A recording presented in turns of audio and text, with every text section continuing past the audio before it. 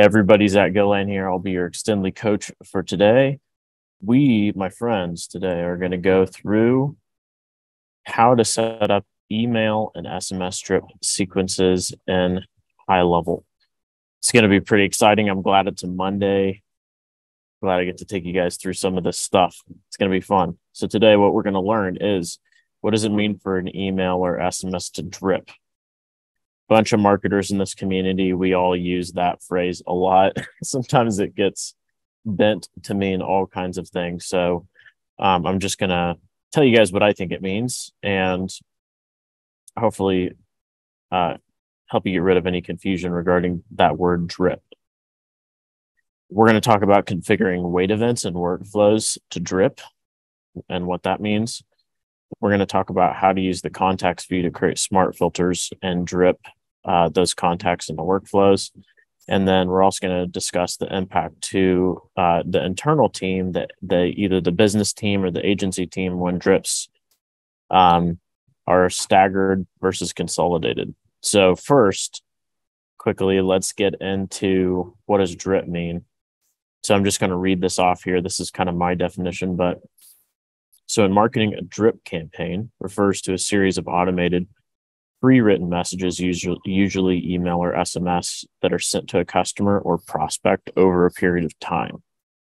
The idea is to gradually drip, kind of like raindrops, right, through like a drainage pipe, to drip information, promotions, or other content to the recipient in a way that keeps them engaged, interested, and ultimately pushes them towards the ultimate goal of converting them into a paying customer. So that is essentially what drip means. So let me back out of the presentation. We'll go back here and we'll just go through this list one by one here. And so let's talk about configuring wait events to drip. So we're going to go over to HighLevel here. And we're just in a blank workflow here, and we'll just call this workflow drip example. Okay, so when you set up wait events to drip, first of all, you can have drips that are various different time frequencies or time cadences. And so, a lot of times, kind of like depending on how aggressive somebody wants to be with a drip, they might do as much as like 3 times a week. Probably the average is 1 time a week. And on the other side of the spectrum, the lower end average is like 1 time per month. So let's just say we're going to do sort of like the probably most common standard of once per week. And so what we would do in our actions and the workflows, you would just select wait. Now, the very first time that they get into the workflow, you might want them to get that message right away. But then after that, let's say that you want to wait, 7 days till the next one. And so let's say we have let's say this is an SMS drip. So this is SMS 1, and we'll just put some placeholder content. Then they're going to wait 7 days, and then they're going to get SMS 2.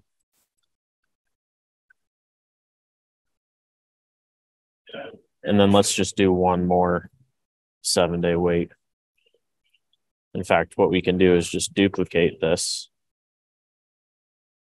down here, and then we'll just do our third SMS down here at the bottom. So we have a 3-part SMS drip series now, and we'll go ahead and save our workflow. Now, if I go back to the presentation here, we can see that the next thing I'm going to show you guys how to do is to kind of control this from the contacts. And then the last thing is that we're going to talk about drips that are consolidated versus staggered. So before I move over to the context view, I want to show you in a very basic 3 SMS drip series like this, what it would mean for contacts that flow through this workflow to get consolidated or to be staggered. And so let's just think about this, okay?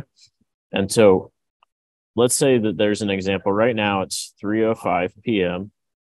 And so if I was to enter myself into this workflow right now at 3:05, and then let's say I entered myself again or a different, test contact at 3:10 p.m., then somebody would get the SMS at 3:05, and then the next person would get the SMS at 3:10, because they're going to get the SMS right after then they enter the workflow, and they entered the workflows at different times. So they are staggered in that case. Now, if we wanted to consolidate them such that everybody that's going through this workflow gets funneled down into receiving the message at a specific time, there are ways that we can do that inside the wait events. And so we can refine down a little bit into a certain window by turning on advanced window here. And then let's say, we don't want these to go out on Monday. We only want them to go out on Tuesday. And then let's say that we only want them to go out from 11 a.m. Just say 11:30 to like 3 p.m. or something. 11:30 to 3:30. And so this would be an advanced window. And so this will sort of like semi-consolidate them. So we'll just put semi here. Right? Because then that still gives us 11:30, 12:30, 1:30, 2:30, 3:30. So we have 4 hours in this window where the messages can get sent over that 4-hour window. We can also consolidate them all down to an exact time, in which case, instead of window down here, we would select exact, and then let's say we did 9 a.m. So we do exact time, and then this is full consolidation. And so we'll pass back around on this, but I just want you to understand the difference between a wait event. Like, let's say we had just a generic wait event up here that just said wait 7 days. That will give the system the ultimate flexibility to, they will just all hit this SMS whenever it'll be 7 days after whenever they came in to the dot. Or we can semi-consolidate them, in which there is still some variance in when they'll receive the message, but it's going to be within the window specified in here, which we gave it a 4-hour window. Or we have full consolidation, which is where everything is consolidated down to an exact time of 9 a.m. And everybody that's at this wait event will get released to receive SMS 3 at 9 a.m. So let's leave this up, and we're going to open another tab, and we'll go to the contacts view real quick.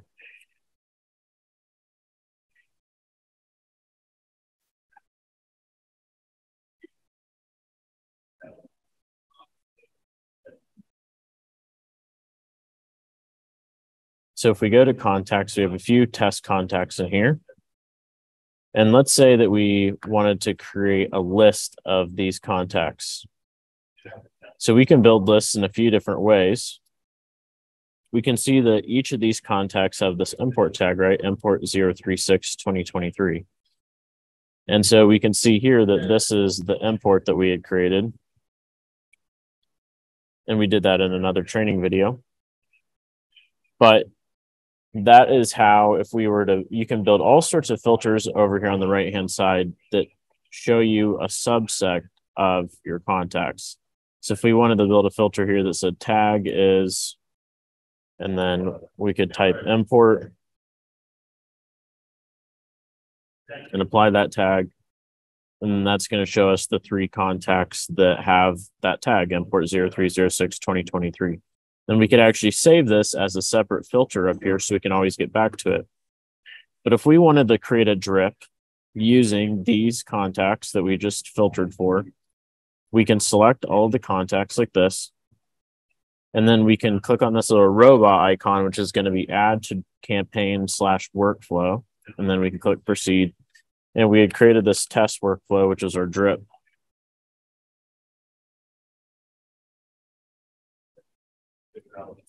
And I think this is actually one that we had created in a previous training, which is fine, no problem. But the important thing is, no matter what workflow you select, you're going to drip them into a workflow. And so what you can do here is you can do add and drip mode. which will sort of simulate like a real life scenario where not everybody typically enters a workflow at the same time. It typically happens over the course of a period of time and in little bits at a time. And so you're going to add like the name of this. This is called a bulk action. So this is going to run in the system, and depending on how many contacts, it might be running for a while. So let's say we wanted to start this like on Tuesday at, let's just say 1 p.m. And let's say instead of 3 contacts, we had 2,000, 5,000 contacts. So let's say we had 5,000 contacts. And so we wanted everybody to be into this workflow within, let's say, a week. And so ultimately, if we're talking about a work week, 5 days, that means we need to do 1,000 per day. And so over the course of an 8-hour day or so, well, let's just give ourselves like 6 hours. Let's say 5 hours, so that makes it easy, because then we can do a batch quantity of basically 200, and we're going to repeat every 1 hour. And we're going to only process it not on Saturday and Sunday.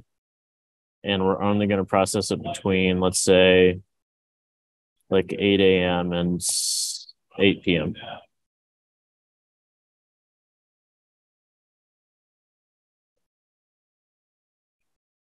So Monday through Friday, 8 a.m.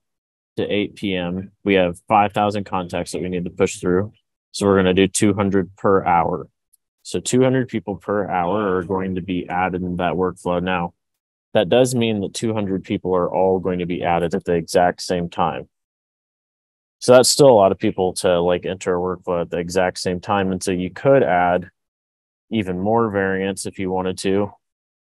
And you could do, 100 every 30 minutes or something like that, and break it up even more. The lower that you can get it, so let's say we can actually even shrink this even more and do 50 every 15 minutes. And that would likely be a kind of a perfect drip setup there. Now they are going to then drip into the workflow, and this brings me back to the last point here, which is the impact to the team when it's consolidated versus not consolidated. So thankfully, when you use this drip feature inside the contacts view for a bulk import into a workflow, it's going to help to add them into the workflow at different periods of time so that they're not all hitting the workflow at the same time, because you could add a whole list of 5,000 people straight to the workflow. And I've seen people do that multiple times. But it's typically better to let a drip like this run where they're being sprinkled into the workflow. Now, why? Why is that the case? A couple different reasons. When we say impact to the team, we can also talk about impact to the system. So here we have impact to the team when drips are staggered versus consolidated. So when they are staggered, some of the benefit of that is, first of all, your SMTP server is not going to freak out on the email side, because if you, let's say, average 20 or 30 emails a day, or even 100 emails a day, or even 1,000 emails a day, which would be high. But let's say that you were on the top end of that spectrum, and then all of a sudden one day you do a blast with 5,000 contacts. The SMTP server typically, like a mailgun, for example, does not typically respond to major fluctuations like that very well. And sometimes Twilio can also cause problems on the SMS side of things. And so it's better to do it in small chunks, because it's easier on the system. For one, things don't get clogged up. You don't have to worry as much about getting caught by a spam filter or something like that on the email client side of things. And that's on the system side of things. But there's also the team side of things, which is if this typically drip workflows are soliciting for some kind of response. And so you have to imagine that either you or, your client or the end business owner is going to be sitting on the other side of that receiving end, waiting for the customer to reply to the messages that you're dripping out.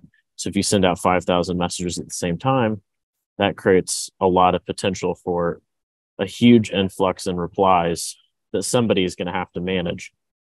So it's better normally to amortize those replies over a period of time so that it's more consistent, and less like massively grouped in one period of time, so that you don't have to worry about taking forever to respond to people and all that kind of stuff. So there are advantages though to using a time window like this, like an exact time window, which is, there's a lot of people in the marketing space that are testing different times of day. When are people most available? All that type of stuff. And so if you have a workflow that has like a lower volume, or you have a team that can handle, 5,000 replies coming in at 9 a.m. Obviously, it's not going to be the full 5,000, but let's say a lot of replies at 9 a.m. Then, you might have benefit from actually consolidating a lot of those replies. And sometimes, let's say that you have a certain time window where you're going to have people that are able to respond to messages. Like some businesses will tell you, yeah, from 10 a.m. to 12 p.m., like we have people there, they're going to be responding. And then after that, we're in the field. Okay. So we want to try to get less responses to come in when they're not available, so we can consolidate around those times. And so even if you drip people into a workflow using this tool, if you have wait events in the workflow that are causing consolidation like this, then eventually everybody will, even if they were dripped in the workflow at different times, they will end up consolidating and rolling up to an exact time. And so I've had people, have that happen where they're like, oh, it sounds great to go out at 9 a.m., but then they start getting like massive amounts of replies at 9 a.m. and they can't handle the volume. And they're like, what happens? They're all coming at the same time. I'm like, well, yeah, that's because we're sending that message out at 9 a.m. So anywho, hopefully this was helpful to you guys. Little video on drip. Let me know if you have any questions. Zach Gilland, over and out. Talk to you soon. Bye-bye. Want to learn Go High Level in a structured format? Check out the gohighlevel.com by Extendly. We guarantee to save you 6 months of wasted subscription costs for HighLevel. Just visit the gohighlevel.com.